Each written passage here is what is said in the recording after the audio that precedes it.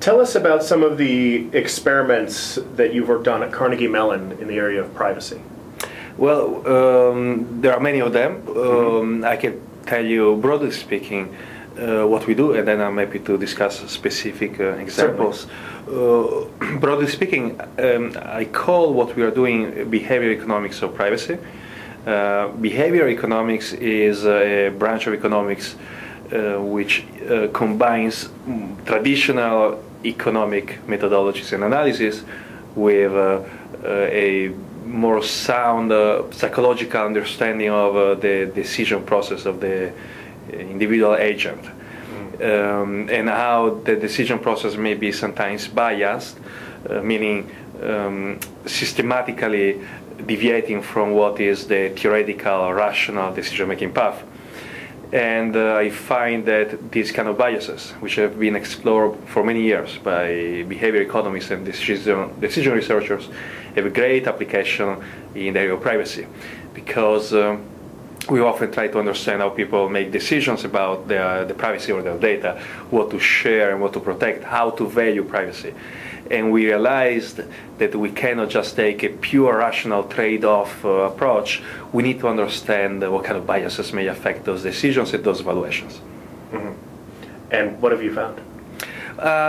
Let's see. Some of the things we have found are, for instance, the paradox of control. Often, if you check the privacy literature, you find a connection between control and privacy, in that privacy is often seen or depicted as control on personal information flows. And that, from a normative perspective, makes sense, in that we want people to have control on their personal data. But from a positive perspective, in terms of what is the real consequence of giving us more control on our own data, well, our studies and our experiments suggest that the more people feel in control of the data, even though they may not actually have real control, but the more they feel in control, the more likely they become to expose sensitive information about them, even when the objective risks associated with data revelation are increasing. We call it the paradox of control because these results suggest that people, when they feel in control, they become actually more likely to take risk. So in the increase of people feeling comfortable? Yes, it can be an issue of overconfidence. An analogy which I use when I try to present these results is studies done on how helmets for motorcycle riders or seatbelt for car drivers tend to make people drive faster, take more risk, and maybe end up with more incidents. It's one of those unintended consequences which come when you try also to pass initiatives to help people. And in the area of data and data privacy, have you observed a sort of differing attitude at all between cultures, say American culture versus European or Asian, for example? So it's a beautiful question. So we could probably talk and chat for quite a while about this issue. So let me tell you just briefly what I feel that the main points here are, and I put it under the caveat that this is a research ongoing that we are doing. So we still don't have all the answers. Maybe we'll never have all the answers, but there are a few things which we found. First, if you see the literature on privacy, you realize that privacy is a need that all cultures have, and across times human beings have. It's not, as some claim, a modern invention. There is indirect evidence of a need for privacy even in cultures, the Roman or Greek cultures 2,000 years ago. So it seems to be an innate need for the human being. That said, this need that we all have takes different forms and shapes depending on the culture you come from. So what may be private for an Italian may not be particularly so private or sensitive for an American or for an Indian. So we do know that there are these differences. we are studying them using online social networks, which offer a great kind of experiment in the wide of self-disclosure and self-revelation.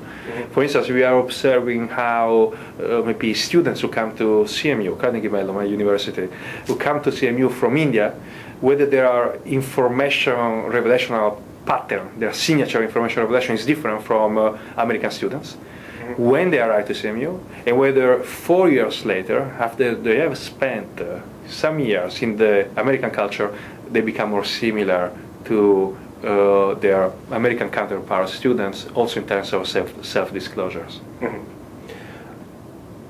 like to examine this in a bit of the frame of the current events. From what I've seen recently, privacy issues are looked upon somewhat differently.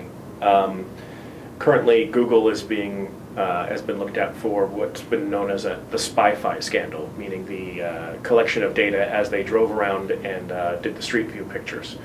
Their CEO even famously said on CNN 2 weeks ago, and he admitted later it was a joke, but he said, if you don't like Street View, you can move.